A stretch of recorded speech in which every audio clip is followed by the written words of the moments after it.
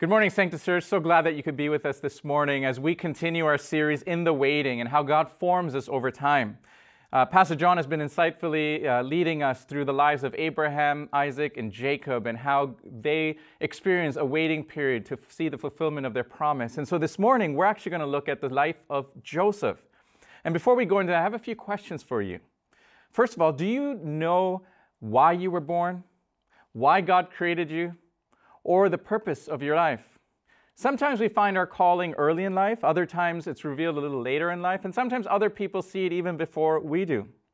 But this morning we're going to look at the life of a young man who received visions very early, and his calling came very early, but he didn't understand fully the purpose of God until a series of unexpected and painful events occurred in his life, nearly out of his control, and these events were preparing him by God for his destiny and his purpose. And so we begin in Genesis chapter 37, verses 1 and 2. We're introduced to this young man, and his name is Joseph. Joseph was essentially the hero in his generation to rescue his family through a dangerous famine and preserve them. He was the hero in God's great narrative and how he was essential in keeping God's ultimate plan going.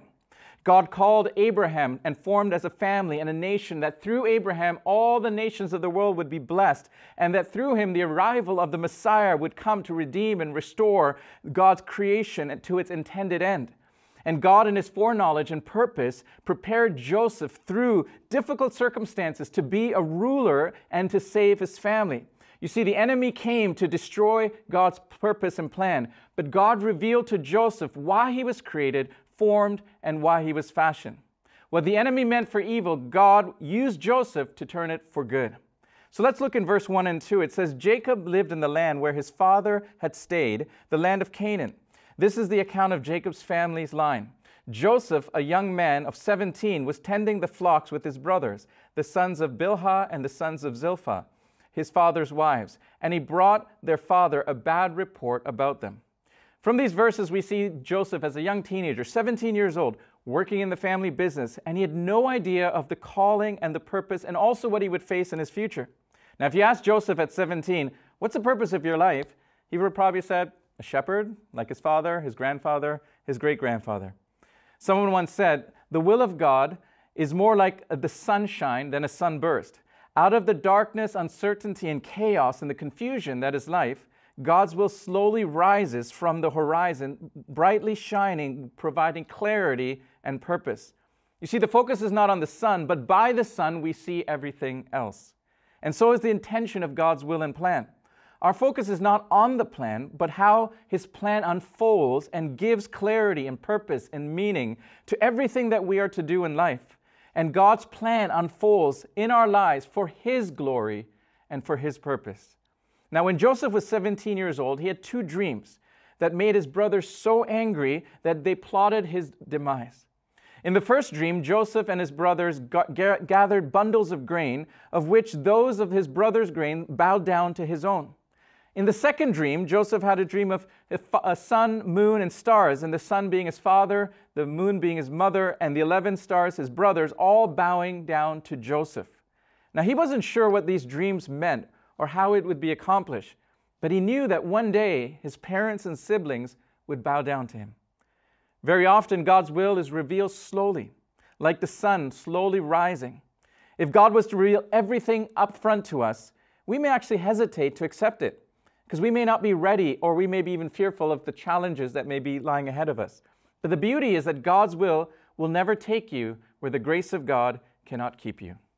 Now think about this. Joseph, he was Jacob's favorite son. He was given a coat of many colors. We read in chapter 37, verse 3 and 4. Now Israel loved Joseph more than any of his sons, because he had been born to him of his old age, and he made an ornate robe for him. When his brothers saw that their father loved him more than any of them, they hated him and could not speak to him. Now just remember about this coat, because I'm going to come back at the very end as we look at certain coats that Joseph had. And then he was betrayed by his brothers, who wanted to kill him out of jealousy. In verse 19 to 20, they plotted and they said, here comes the dreamer, referring to Joseph. And they said to each other, come now, let us kill him and throw him into one of the cisterns so that a ferocious animal would devour him. Then we'll see what comes of his dreams. You see, the anger and the jealousy and the envy against Joseph plotted to kill him. But then ultimately reason and rationale came and they said, let's not kill him, but let's sell him away. And so he was sold into slavery and brought to Egypt. And in verse 28 it says, when the Midianite merchants came by, his brothers pulled Joseph out of the cistern, sold him for 20 shekels of silver to the Ishmaelites who took him to Egypt. And there in Egypt, he was purchased by a man named Potiphar. He was a ruler in Egypt, and he worked as a steward in his house. In verse 36 of chapter 37, it says, meanwhile, the Midianites sold Joseph in Egypt to Potiphar, one of Pharaoh's officials, the captain of the guard. But the beautiful thing about Joseph was in his life and his heart, God found favor with him. And it says there, he rose in favor and responsibility in Potiphar's house. It says there in verse 2 and 3 in chapter 39, the Lord was with Joseph so that he prospered, and he lived in the house of the Egyptian master. And when his master saw that the Lord was with him, that the Lord gave him success in everything that he did. And so Joseph here is doing well. He's growing. He's gaining responsibility and favor in Potiphar's house. But Potiphar's wife eyed Joseph and tried to seduce him and tried to sleep with him and kept coming towards him. And Joseph, with the fear of God and knowing that God had a purpose and plan for his life, refused. And one day there was an altercation where she came to physically sleep with him and he ran away. And it says there in verse 14 and 15 of chapter 39, afterwards he ran away. She called her household servants. Look, she said to them, this Hebrew has been brought to us to make sport of us. He came here to sleep with me, but I screamed. And when he heard me scream for help, he left his cloak beside me and ran out of his house. Now remember the importance of the cloak or the robe for the very end. And so here, Joseph flees temptation. He runs away, preserving his calling, preserving his future, because he realized that he could not do this against God, even against his master Potiphar, and he preserved himself in that moment. But unfortunately, Potiphar's wife created a false accusation of rape, and then Joseph was captured and put into prison. In verse 20 to 22 in chapter 39, we read that, but while Joseph was there in prison, the Lord was with him, and he showed him kindness and granted him favor in the eyes of the prison warden. So the warden put Joseph in charge of all that he had in the prison, and he was made responsible for all what was done there. Again, Joseph, keeping his heart right, was able to grow in favor and responsibility even in the prison. And there in the prison, he met a baker and a butler or a cupbearer in the prison. And there these two men had dreams themselves. And Joseph was able to interpret it in chapter 40 in verses 5 to 7. Each of these two men, the cupbearer and the baker of the king of Egypt, was being held in prison and had a dream the same night, and each dream had a meaning of its own. And when Joseph came to them the next morning, he saw that they were dejected. And so he asked Pharaoh's officials who were in custody with him in his master's house, why do you look so sad? That's pretty interesting that Joseph, who'd just been sold and betrayed by his brothers, accused of rape, now in prison, is asking someone else, why are they sad? It shows Joseph had a hopeful attitude. We're going to look later on regarding his spirit. And so there, Joseph interprets the dream, and then we read about the cupbearer being repositioned back to his position with Pharaoh, but the baker, unfortunately, was executed by Pharaoh. But before the butler or the cupbearer was sent back, Joseph gave these words, and he said to the cupbearer, please remember me when you are back with Pharaoh so that you could let me out early. But it says in verse 23 of chapter 40, the chief cupbearer, however, did not remember Joseph. He forgot him. And there we read how Joseph stayed there a little longer. And he stood before, in the prison, wondering, God, what was happening? And a few years later, the cupbearer remembered, and when Pharaoh had a dream, about famine coming and plentiful coming, and we can see that in the story in chapters 41. And then we see that Joseph is brought to interpret that dream. In chapter 41, verse 39 to 42, after Joseph interprets the dream and says to Pharaoh, Egypt is going to have 7 years of plenty, but then 7 years of famine, and so prepare for the years of famine. Then Pharaoh said to Joseph, since God has made all this known to you, there is no one so discerning and wise as you, and you shall be in charge of my palace, and all my people are to submit to your orders. Only with respect to the throne will I be greater than you. So Pharaoh said to Joseph, hereby I put you in charge of the whole land of Egypt. Then Pharaoh took his signet ring, put it from his finger, and put it on Joseph's finger. He dressed him in robes of fine linen and put a gold chain around his neck.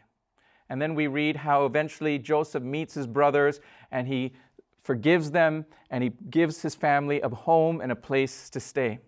At the very end, Joseph was able to preserve the line of promise. Now, I went through quickly the key highlights, the moments of Joseph's story. But if you go back to the very beginning when Joseph was taking care of the flock, he had no idea of the tragedy and the trials he was to face and how his life would turn around.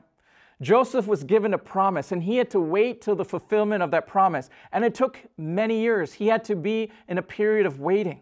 From the plains where he was taking care with his brothers, the flocks, and where he was out there, to the pit, to Potiphar's house, to the prison, and to the palace. Joseph went through stages of his life. Now, many of us, we want to go from the plain to the palace. We want, when God gives us the promise, we want the palace.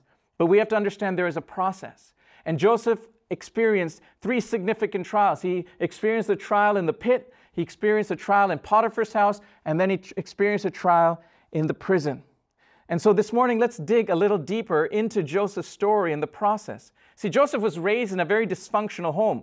His father had basically 4 wives, 2 of them which were his concubines he married. Joseph had 11 brothers and 1 sister scattered among these 4 wives.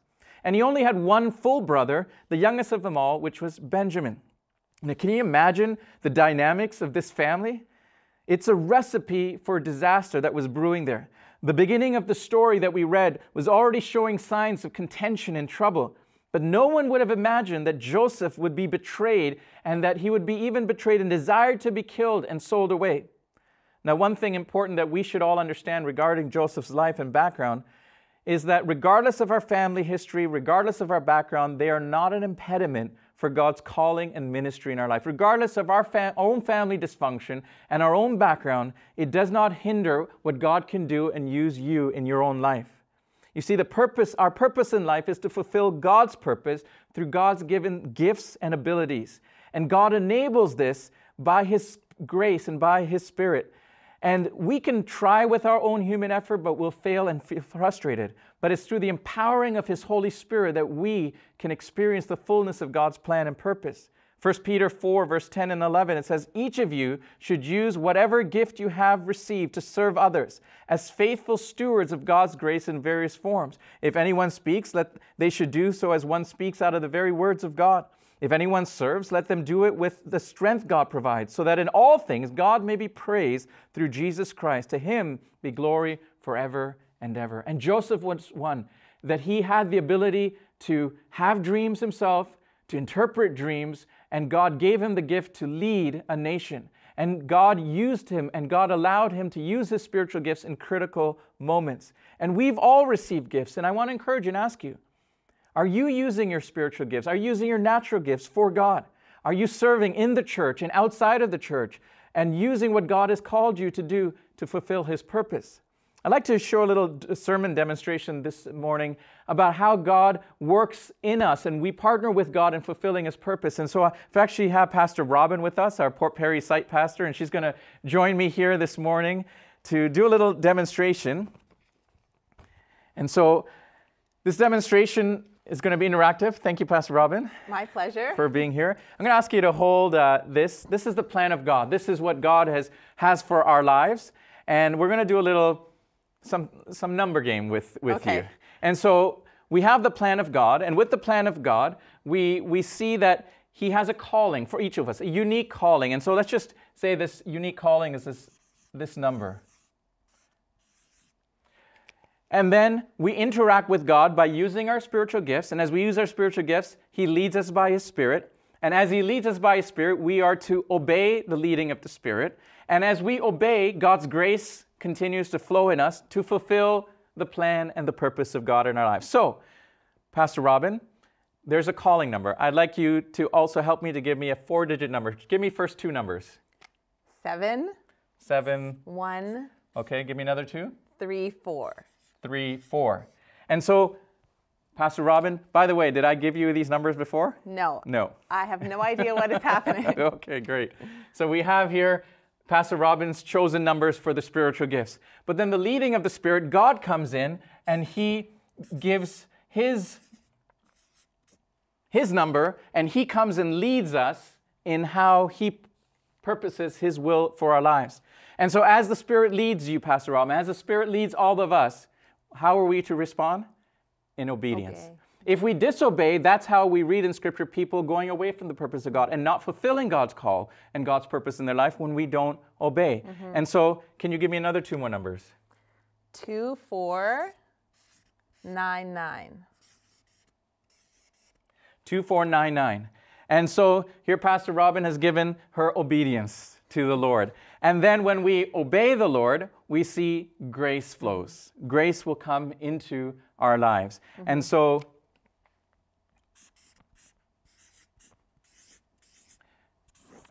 and then grace, the Lord provides us grace for us. And as the grace of God flows, we want to see the plan of God. So I'm going to ask you, I know you have your hands full there. We're going to add all these numbers up. Okay.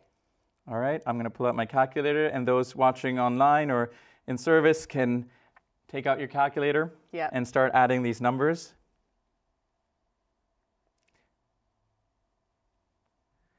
Maybe there's some mathematicians who can do this just in add their it head. Yes, good for you. All right. And remember, Pastor Robin gave her own numbers, and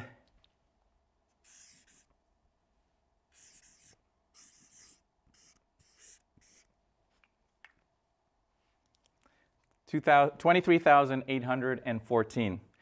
And so that's how, as humans, we work with God, as God's calling in our lives. We use our spiritual gifts. He leads us.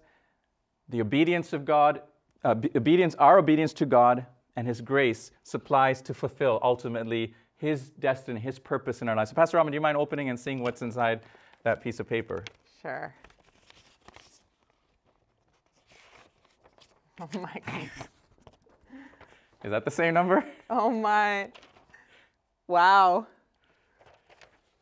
Thank you. So one thing to understand is, you're all wondering, is probably understanding of the interpretation and the function of how numbers work together, and how God has a unique call and number in our lives. And when we interact of our own choosing and our own abilities and our own willingness, God is able to work towards His ultimate good in our lives. God is interacting with our choices and will that is necessary for the outcome that He wants and His purpose in Joseph's life. We read in Joseph's life how certain decisions, even by others, would have seemed detrimental, but God was working it through Joseph's own obedience and Joseph using his spiritual gifts to ultimately come to the very end where he saves his family. And we read in Genesis where Joseph says, "You meant for evil, but God meant it for good." And that's the trust we have in the plan and purpose of God. So thank you, Pastor Robin, for joining us. You can maybe take this with you as well. Thank you so much. And so as we see this and understand that God works with us and ultimately leads us to His plan and purpose, I love how one pastor shared these two important truths. He said, when God chooses a leader, He often allows enemies to rise who will put them to the test. Where did Joseph's enemies come from? His worst enemies came from the people who should have been the closest to him, his own flesh and blood. He wrote this and said, what started as hatred congealed into envy, which resulted into conspiracy, which led to violence, which was compounded by callous indifference, which ended up in a shocking betrayal, which was covered with an evil deception. The second point is when God chooses a leader, not even his enemies can stop him from doing God's will. Nothing that the brothers could do to cancel God's choice. Behind Jacob's favoritism, behind the strange dreams, behind the brother's evil scheme, behind the false accusation by Potiphar's wife, behind the time in prison, stood the God of the universe, working His will. What Joseph endured was a waiting, a testing of perseverance, where God was developing His character through the trials and testings and temptations and troubles that we all face. When Joseph was going, what Joseph was going to do ultimately in his calling and purpose required immense character, immense resilience and wisdom to function. And this 17-year-old privileged boy with a beautiful coat was not ready, even though he received a dream at 17. His character was not ready to inherit the fulfillment of the calling on his life. What God was doing in Joseph's life was a period of waiting to form character, to support his calling. God's calling was so great and too important to have someone with weak and unstable character like Joseph's own brothers. And so we're going to look here at the formation of character in our lives in the waiting period, in the time that God may cause us to wait over a period of time. And we find this beautiful verse in Romans chapter 5, verses 3 to 5. It says, "Not only so, but we glory in our sufferings, because we know that suffering produces perseverance, and perseverance character, and character produces hope. And hope does not put us to shame, because God's love has been poured out into our hearts through the Holy Spirit who has been given to us." Suffering produces perseverance, perseverance produces character, and character produces hope. The two Greek words for glory, the first one is mentioned 138 times in the New Testament. It means outshining, showing the glory of God. But the second meaning means rejoice, to wish for, to pray. Simply, it means we should wish for and pray for suffering that causes us to rejoice. Now, I don't know about you, I don't think we all wish for or pray for suffering in our lives. Why in the world should we rejoice or pray for suffering? Well, here it says suffering produces perseverance. You know, you don't have to wish or pray for suffering. It's going to find you. It's going to be there. James 1 verse 2 says, "Brethren, count it all joy when you fall into diverse temptations or trials." Even Jesus in John 16:33 says, "In this world you will have trouble." Suffering produces perseverance, and in order to persevere through trials, we need patience. Now, patience is not just waiting, because, you know, anyone can wait. Patience is an attitude that we have that keeps our heart right with peace and joy while we wait for something. Patience is an attitude which is important, because again, anyone can wait, but we have to wait with patience. Patience is a fruit of the Spirit. It is through patience that we have perseverance and characters formed. I like how one author wrote, when thinking of perseverance, he said, picture a muscle. To make any muscle grow, you have to bring resistance to it. And when you bring resistance to that muscle, it tears. And initially, it gets weaker and sore. But through the soreness, what happens? The muscle grows back stronger in order to handle resistance more easily. And this is like God's work in us through suffering. Suffering of any kind truly feels like we're being torn apart and becoming weaker. And in true sense, in essence, it is doing that to us. But what happens through the soreness of suffering is that God grows us stronger and makes us more able to endure even more challenges and become more resilient even until the very end. Suffering produces endurance. And that perseverance through something can be for a long period. For Joseph, it was at least 13 years. Joseph was 17 years old when he was sold to Egypt. He was 30 years old when he was made a ruler. So that was about 13 years of trials and sufferings. Then 39 when his brothers first came to him. If you remember, it was in the second year of the famine. So that was 7 plus 2. That's about 39 years old. And he was probably 41 when the second time when his brothers came and he met his father Jacob. And then Joseph died when he was 110. So Joseph suffered for 13 years. Remember David. David was anointed king, but he had to run from Saul for about 13 years. Paul was in Antioch for 13 years before he went on his first missionary journey. Now, some of you may be thinking, I'm going through a trial longer than 13. Well, Abraham had to wait 25 years. Moses was in the wilderness for 40 years. And the book of Hebrews writes about how some people do not fully see the fullness of their promise even in this life. In Hebrews 11:13 says, all these people still living by faith when they died, they did not receive the things promised. They only saw them and welcomed them from a distance, admitting that they were foreigners and strangers on the earth. So the question is, will we still persevere if our expectations are not met, or the promise of God does not unfold the way we hope for or wanted? And so suffering produces perseverance, and perseverance produces character. Remember the story of someone going to a pastor and said, Pastor, can you pray for me? I need more patience in my life. And the pastor responded and started praying and said, Lord, I pray for great trials and great tribulations upon this person. And you know, you may smile and laugh about that, but that's the essence, as Scripture says. it's through suffering that produces perseverance, and perseverance produces character. Now, we may not like enduring through suffering, but perseverance through suffering reveals and unveils things in us that we may have not known. We may have not thought that we're actually as patient as we thought, or loving, or gentle, or long-suffering, until something happens that causes us to react a way that we didn't expect. Suffering displaces us and often unveils the worst in us, and it surfaces underlying sin in us. And if we're able to go to the Lord for His grace through repentance, then we see the formation of His character in our lives. Character is formed through enduring injustice, forgiving trespasses, humbly asking for forgiveness through repentance, resilient faithfulness to a call or to a purpose, maintaining an attitude of joy even while suffering. You see, the waiting periods in our lives is a test of perseverance to produce character to support God's calling and purpose. If character is not developed, it can either prolong a trial or cause us not to successfully accomplish an assignment or fulfill His calling. 1 Peter 1, verse 6 to 7, Peter writes and says, "In all this greatly rejoice, though now for a little while you may have had to suffer grief in all kinds of trials. These have come so that to prove the genuineness of your faith." And then character produces hope. So instead of praying that God would preserve our hope through the trials and sufferings, we should pray that God would build and increase our hope through the suffering and the trial. There's a lady named Vanita Risner who suffered the most in life, and she was diagnosed with post-polio, a painful, debilitating condition. She lost an infant son because a doctor made a mistake. And then during the hurricane of pain and trauma she was going through, she was actually abandoned even by her husband. Yet the grace of God was upon her, and she was able to endure all that suffering with joy. And she writes this, and she said, "I cried out asking God to help me to trust Him, to reconnect and to find hope in what seemed like an impenetrable darkness. I needed peace, and I couldn't find it anywhere besides Christ. It was then that my faith radically changed, and I found an inexplicable peace and hope that I had not experienced before.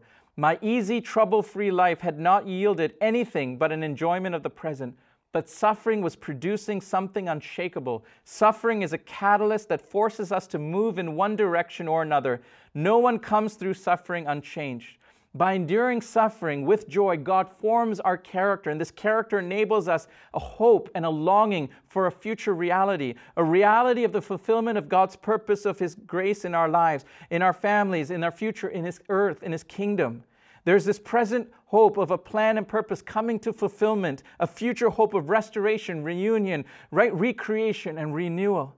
And when that hope is set before us, it helps us to endure regardless of what comes against us. That hope drives us to keep getting up every morning and pressing forward. Now, it's remarkable that even Joseph in prison, falsely accused, betrayed by his brothers, was able to maintain that attitude of joy and hope. We read that when he was in prison, those two prisoners came, and Joseph asked them, "Why are you sad? Why are you sad?" Of all the people, Joseph should have been sad. But Joseph maintained a good posture, a patient, heart-filled, fruit of the Spirit posture through his trials.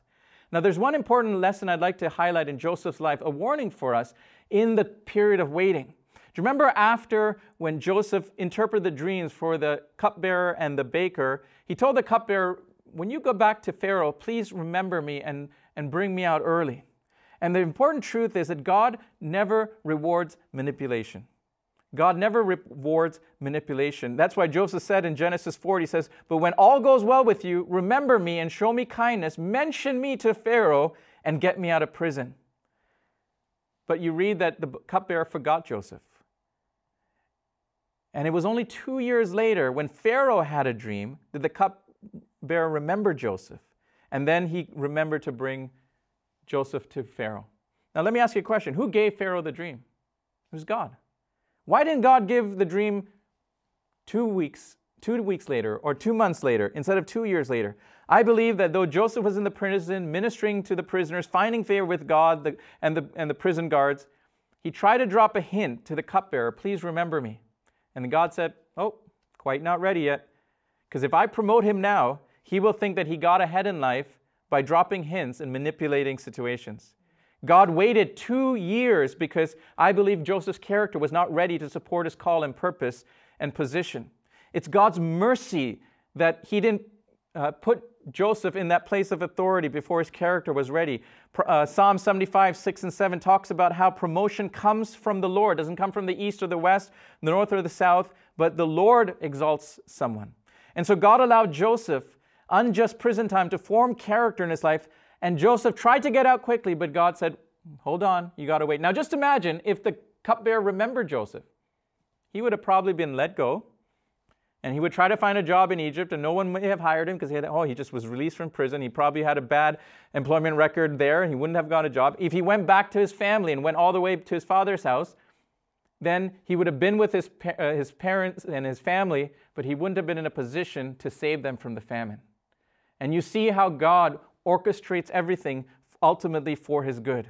And so God was working in Joseph's life, and he provided hope. And we'll close with this hope this morning.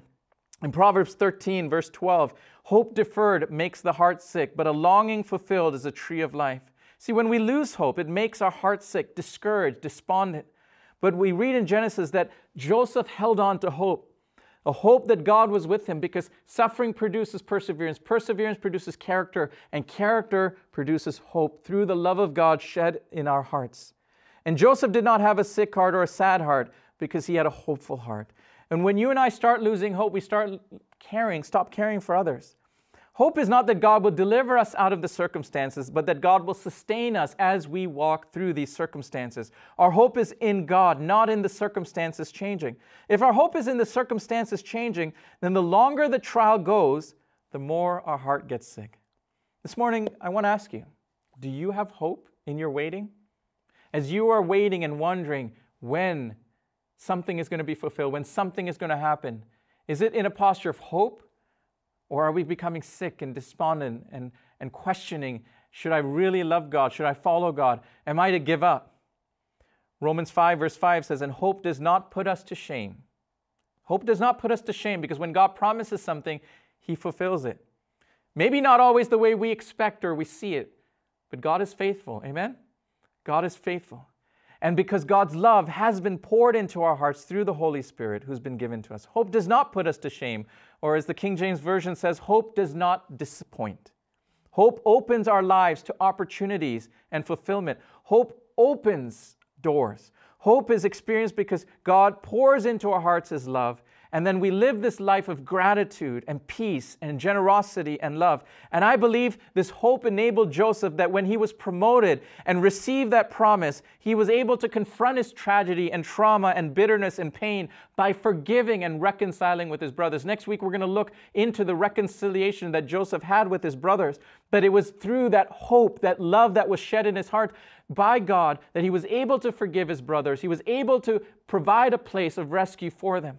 Hope enables God's appointments and his assignments in our lives, and hope helps us to wait patiently.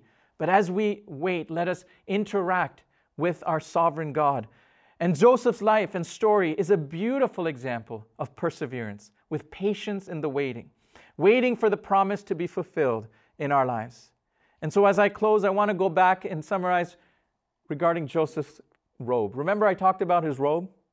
You remember the first robe that Joseph had, this beautiful ornate robe that was full of different colors, was given to him because he was his father's favorite.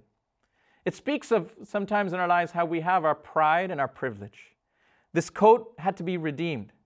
And in Genesis 37, verse 31, it says, they got Joseph's robe, slaughtered a goat, and dipped the robe in blood. Like all of us, we need to surrender our pride and our privileges and find forgiveness through the blood of Jesus. You see, the next time we see Joseph with a robe or a cloak, he's running away from Potiphar's wife, and he left his cloak when he was falsely accused. Once you and I, our pride and privilege has been surrendered through the blood of Jesus, and we are followers of him, we are clothed with a new cloak of righteousness of Christ. And we will be tested with trials and temptations, and how we respond to those trials will determine whether we wear the next robe. And you see, that final robe that was given to Joseph was only after he endured the plain and the pit and Potiphar's house and the prison. Then ultimately he was promoted to the palace. And there, when Joseph was tested with Potiphar's wife, he left that cloak and he had to run away. And that was that trial, that testing that he had. And then finally we read how Pharaoh took his signet ring from his finger, put it on Joseph, and it says he dressed him in robes of fine linen. This robe is one of authority in purpose or position in life, and one of to come in overcoming. Because we read in Revelation 7:9 how a great multitude that no one can count from every nation and tribe and people and language standing before the throne, before the Lamb, and they were wearing white robes. You see, Joseph first had the coat of pride and privilege that needed to be surrendered. It was covered in the blood of an animal. Joseph's second coat was a coat that was tested in temptation, for which God honored his character. And then because he was tested with that coat, Joseph's final coat was a coat of authority, a coat of position, a coat that he experienced the fulfillment of his position in life. And so the question for you and I this morning is, which coat are you wearing? Are you wearing the coat of pride and privilege that we need to surrender? Or are you in a season that God is testing your character and what God has put in your life? And are you going to maintain that attitude of joy and patiently waiting in that testing period? Because as you faithfully, as Joseph, imagine if Joseph succumbed to that temptation. He would have never had that coat of authority and purpose in his life. And so in order for you and I, as we endure those trials and temptations, know that God has a purpose, whatever it may look like. Now, we may not be a Joseph ruling over the world or in big areas of responsibility, but whatever God has called us to, let's be faithful. And so as we close this morning, God has a purpose and a calling upon your life. Will you patiently wait for Him to unfold His purpose and plan? Second, in our waiting, God wants to work out His character in our lives. He wants to work out the fruit of His Spirit in us. And finally, God is ultimately working all things out for His goodness and His glory. And so, friends, don't get troubled and despondent and discouraged regardless of your waiting period. God is working all things out towards His good and for His glory. And we get to partner and be part of that great plan, that great narrative that God is doing. And so with that, we rejoice with hope and longing. And so this morning, would you join with me in prayer? There will be a prayer on the screen. And if you feel comfortable to recite this prayer out loud in hope and faith, would you join with me in prayer? Dear Lord, please give me hope and assurance that you are always with me, even amid difficult circumstances. Help me trust in your promises and to believe that you are working all things together for good. Give me the hope and the strength to face each day with confidence and faith in you. In Jesus' name, amen.